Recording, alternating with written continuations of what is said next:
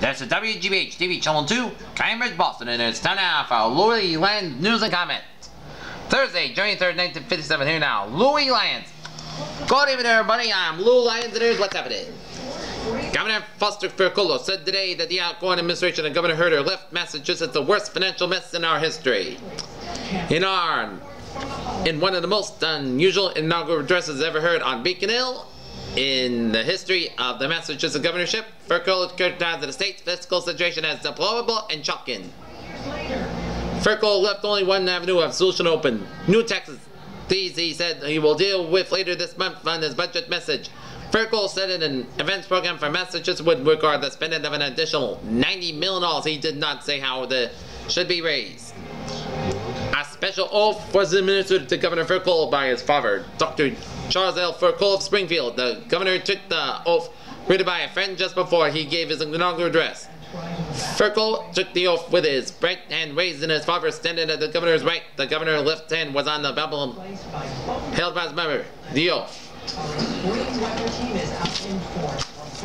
Do you swear to govern with no thought of personal gain, but solely in the belief that the service in his own regard, and govern not only in justice with righteousness, but also with an abiding compassion for the poor, the oppressed, the affected, and the helpless, and the unfortunate, with sympathetic understanding the problems and needs of this who cannot fully help themselves, and withstand character of the charity and tolerance and fervor to govern in the name of humanity for all humanity without regard to race, creed, color, or station of life.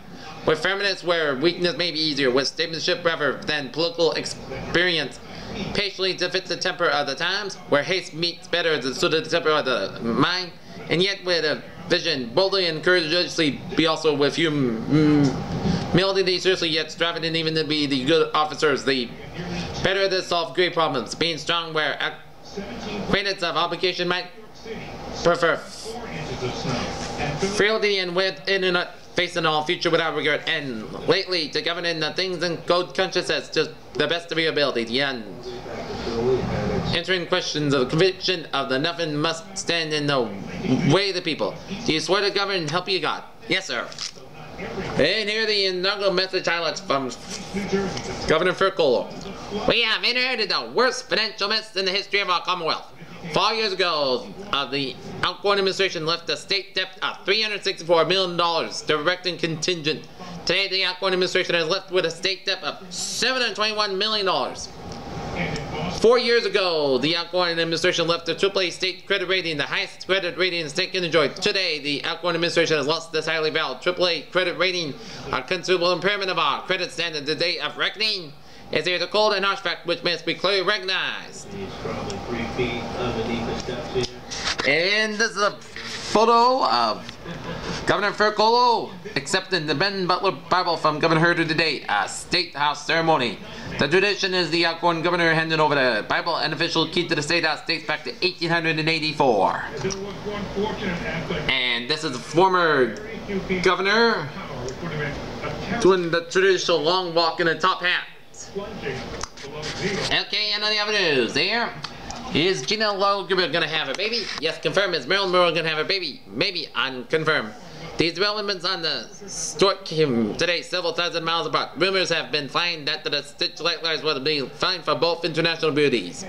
The word about Gina came from Gina herself at Rome. I must confirm and said to the Italian film beauty that I'm expecting a child. Then crossed up to the latest denial of her husband, Dr. Milo Skodik, 100%. All of that weather had a ripple effect on travel. Cindy yesterday, he said it wasn't so. Today, however, he said that the baby is due in July. At New York, Marilyn and her husband, playwright Arthur Milne, went into the no comment routine on that subject of whoever Marilyn is expected. We risk and make no comment on that, said Miller just before the couple took off for a 2-week Jamaica vacation. Washington, a group of maritime experts reported today that the Italian liner Andrea Doria that sank after a collision July 25th would have been survived and have been in compliance with the United States safety standards. The experts were appointed by the House Merchant Marine Committee. They made a study of the collision of the Andrea Doria and the Swedish ship Stockholm off the Nantucket Light in the Atlantic. Boston and the rest of New England shivered and shook again today in the grip one of the worst cold snaps in years. The official temperature in Boston slid to a low of 8 degrees at 6 a.m. Join in today's frostbiting cold where 15-mile-an-hour winds that turn card tips white and dangerously blue on the fingers there. Since the Newman readings netted over the region Sunday, there's been enough thaw in the 2 holiday weekend storms to fill a canteen cup. This morning's low reading was only 3 degrees above yesterday's low at 5 degrees, and in Weather Bureau at Boston Airport only hopefully sees warmer temperatures come into the area sometime tomorrow. The Bureau expects temperatures to climb into the low 20s today, dropping in again to a low about 15 tonight.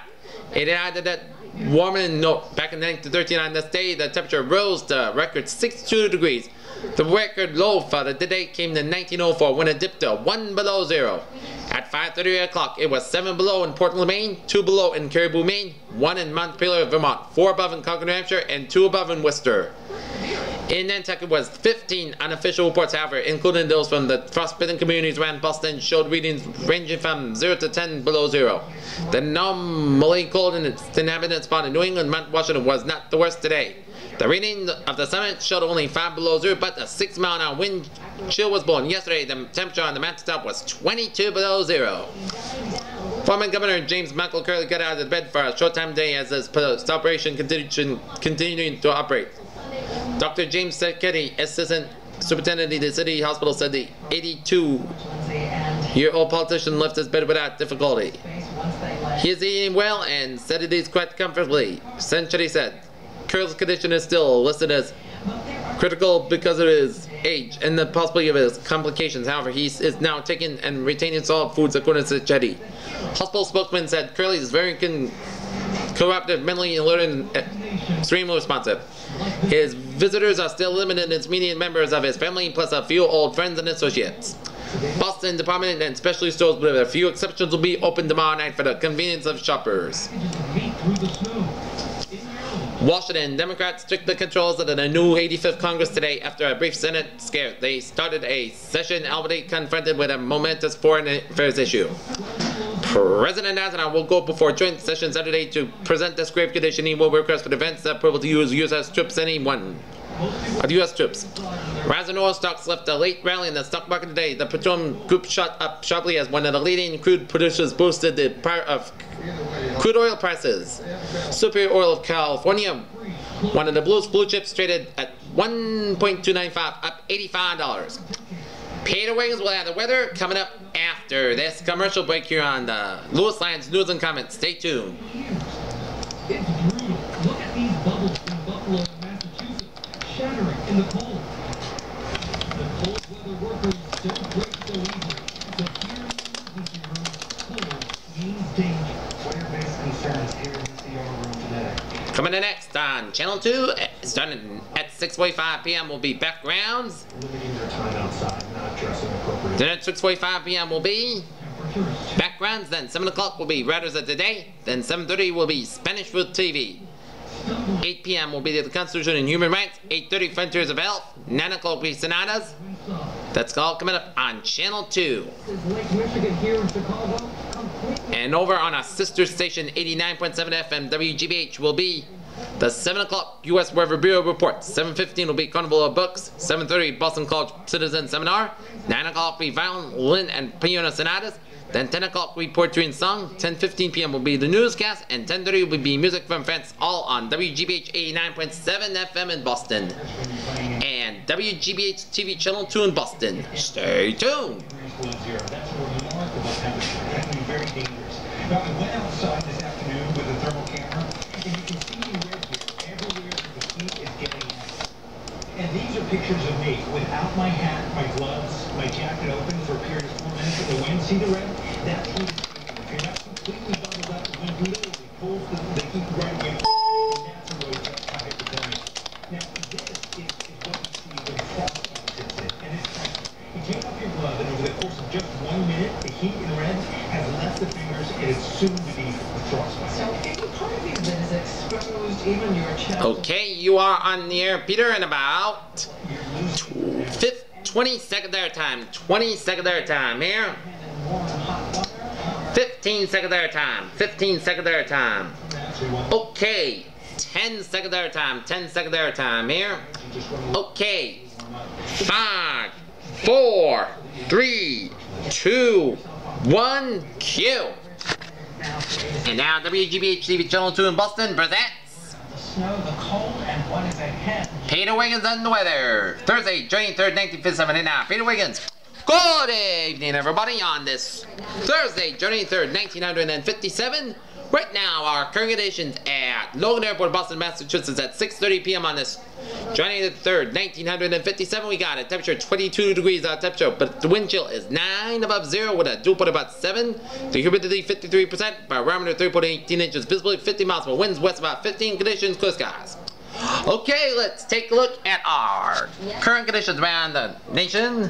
It's 22 in Norwood, 21 in Taunton, 21 in Plymouth, 21 out in Bedford, and in Hyannis and Mars Venue, 26 in Nantucket, 20 out in Providence, a pair of 10s in Leominster, Fitchburg, and Worcester, 19 up in Bedford and Lawrence, 22 in Beverly, 20 in Springfield and Westfield, and then Pittsfield and North Adams, 16 out in Albany, 31 out in New York City, 20 in Bridgeport, 28 in New Haven, 20 out in Hartford and Bradley, in Windsor, Connecticut, 20 out in Keene, New Hampshire, 20 in Bennington, Vermont, 20 in Rutland, Vermont, 19 in Nashua, New Hampshire, 17 out in Manchester, New Hampshire, 18 in Portsmouth, New Hampshire, 13 in Concord, New Hampshire, and 11 up in Portland, Maine. Here. Alright, let's take a look at our national map situation. It shows cold air continues to hover around New England, but the region is without storms today. A large snowstorm reported in central western Canada, extended down an area in the north central United States, and areas indicate directions of wind as cold air moving in the northeastern down for the northern plains and mild air in the southeast states. So, forecast for Boston City will go like this. Fair and cold tonight with lows 10 to 15 degrees downtown, and when you get out, suburbs will be slightly above 0 in the suburbs. Friday, increased confidence and not as cold, whatever. Northwest wind about 25 to 35 miles per hour with the afternoon diminishing. General tonight, moderate southwest winds on Friday. Very good temperatures for the state at Boston, high 62 in 1913 and low 1 below in 1904. For Massachusetts, Rhode Island, sunny and cold this afternoon, fair and cold tonight. Friday, increase of cold, others are not so cold. Connecticut, fair and not so, quite so cold tonight. Friday, cloudy with light snow likely by afternoon, except snow changing along the coast. Vermont, fair and fall by increase of cloudiness late tonight and not quite so cold. Friday, cloudy and occasional light snow and not so cold. For New Hampshire and Maine, fair and continued cold tonight. Friday, increase of cloudiness and not so cold. For Eastport to Block Island, small craft warnings displayed from the Eastport to Block Island. Gusty northwest winds up at 25 to 35 miles per hour, and this afternoon diminishing to general tonight and becoming moderate south to southwest on Friday. Fair weather and excellent visibility this afternoon and tonight, except for the snowflakes will be at the sea. Increase of cloudiness with good visibility Friday. Low water tide about 6:51 p.m. and about 8 minutes from now. First quarter moon during night at 2:06 a.m. in the west. Full moon during 16 at 1:21 in the morning to the west. Last quarter moon during 22nd at 4:40 p.m. to the west, and new moon during 30th at 4:24 p.m. to the west. And that's gonna be it for the weather with Wiggins, and that's gonna be it for the Louis Lyons news and comment on this January 3rd, 1957. I'm Louis Lyons alongside Peter Wiggins. I hope you have a good night, and we will see you tomorrow. Good night.